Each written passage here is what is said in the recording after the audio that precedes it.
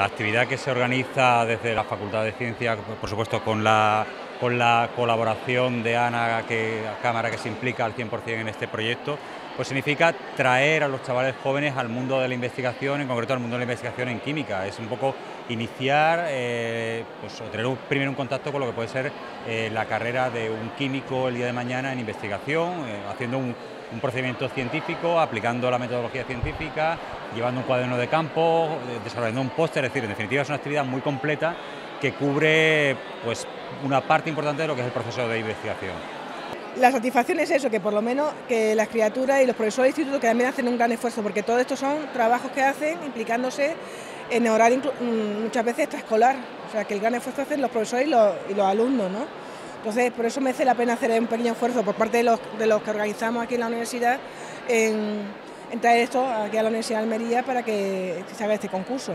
porque no solamente tiene unas implicaciones a nivel de que los niños aprendan lo que es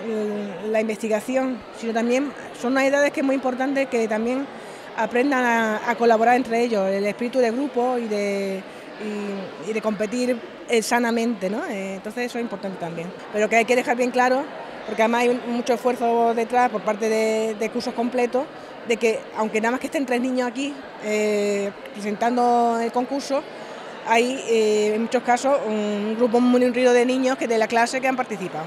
y a los cuales también hay que reconocerle el mérito. Aparcamos nuestra labor docente e investigadora de todos los días para dedicarnos de forma absolutamente generosa a implicar a los alumnos de enseñanzas medias en el mundo científico, y es una forma de abrir las puertas a una facultad que por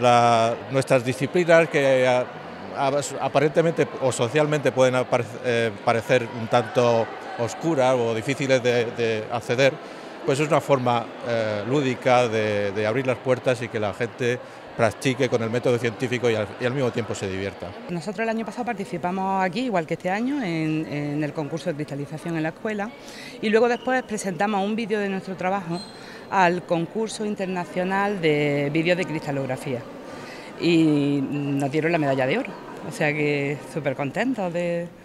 haberlo hecho y de que nos hayan premiado y hayan reconocido ese trabajo que hicimos. Fue a raíz del concurso de cristalización en la escuela los mismos profes de la universidad los que nos animaron a que hiciésemos un vídeo y que lo mandáramos. Pues la experiencia está siendo bastante buena, no nos esperamos tampoco que ganásemos ningún premio, la verdad, pero siempre hemos tenido pues decir, a lo mejor sí lo ganamos, ¿sabes? Pero está muy bien, nos llegó una grata sorpresa y la verdad es que muy ilusionados con todo esto. Y aunque aquí solo estemos una parte, sobre todo nos basamos en el trabajo en grupo de toda la clase. Somos 17 personas en la clase y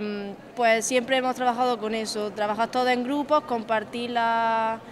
ideas que cada uno tenemos, poner eso en práctica y sacar las conclusiones, y eso es realmente lo que nosotros exponemos en nuestro vídeo, nuestro trabajo con total transparencia,